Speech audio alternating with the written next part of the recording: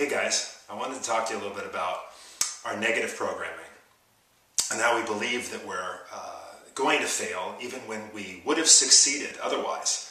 And a lot of the reason why that happens is because in our minds we've already planted the seed that we're not somebody that has success, because we see successful people around us, but for some reason we don't associate ourselves with them.